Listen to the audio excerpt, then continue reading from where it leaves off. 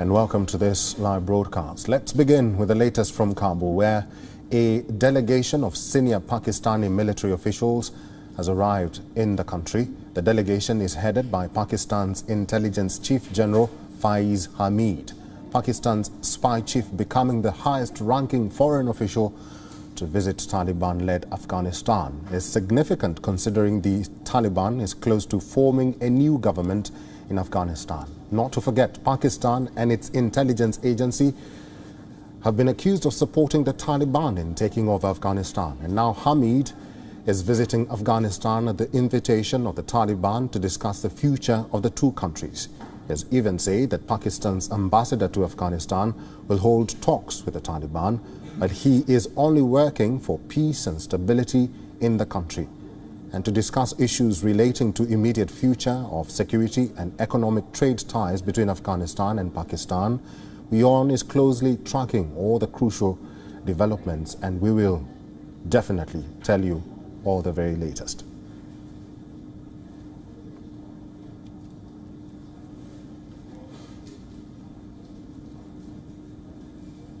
Now, after coming under fire for leading the colossal damage in Afghanistan, the US has started to respond to pressure from families of the 3,000 killed by Al-Qaeda on September 11, 2001.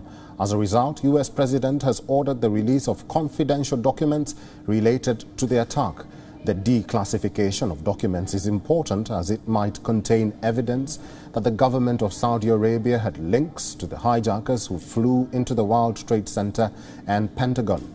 Families of the victims have been calling for the release of the documents, which have been kept off limits for long now. The frustration has led to many filing a suit against Saudi Arabia. Suspicion continues around the documents even after the official 9/11 Commission confirmed that there is no evidence on Saudi government officials individually funding Al-Qaeda. Experts, however, suspect the involvement of lower-ranking Saudi officials. Some of the investigation may still be deemed too sensitive to release. The move has been made by Biden as an attempt to what he termed as maximizing transparency by the US government. The US seems to have stepped up efforts just ahead of the 20th anniversary of the attack. Remember, the 9/11 attack was responsible for then-President George W. Bush ordering an invasion of Afghanistan, where Taliban sheltered Al-Qaeda's leadership.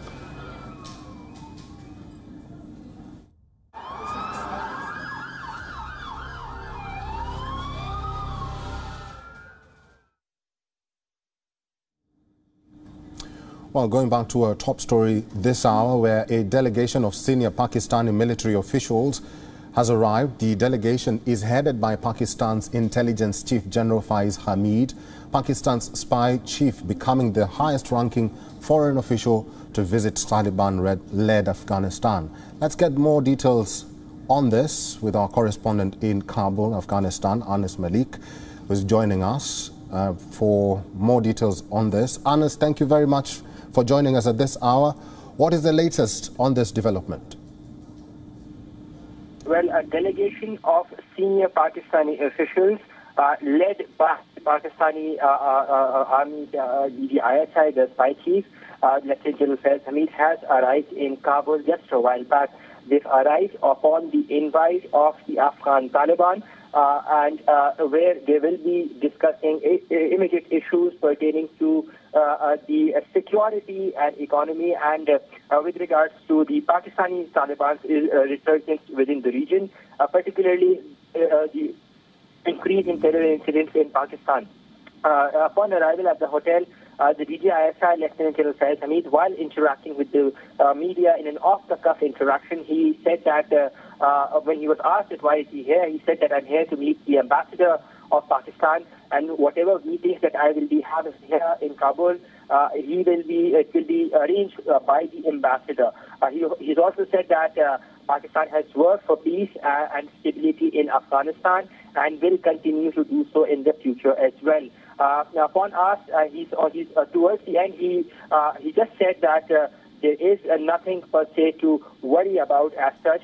This is what the Pakistani ambassador, this is what the Pakistani DGISI Lieutenant General Faiz Hameed, in an interaction with the media upon arrival has said. It is a day-long visit, as what we've been told, as what we have learned, that it is a day-long visit, and he is accompanied by senior military officials as well. He will be holding key meetings with the Taliban. He is also likely to hold meetings with the Qatari Special Envoy to Afghanistan, Mr. Qahtani. It's a day-long visit, as what we have learned. Eric? Apart from this day-long meeting, what role does Pakistan want to play, especially with regards to a government formation in a Taliban-ruled Afghanistan?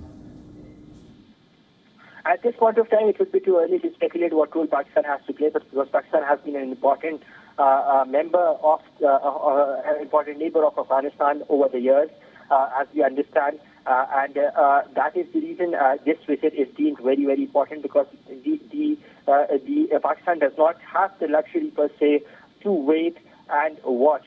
The reason this interaction is very necessary. The ISI Lieutenant General Faiz Hameed becomes the second high-ranking official to arrive in the country, in Afghanistan, following the U.S. withdrawal. Earlier yesterday, we saw the arrival of Mr. Qahtani, the Qatari Special Envoy as well, by the looks of it, it looks like that they would not. These meetings would rather be focused on regional stability, security, and economic conditions, primarily because of the problems that Afghanistan has been facing since the U.S. withdrawal has begun. Eric? Anas Malik on the line live from Kabul, Afghanistan. Thank you very much for talking to us.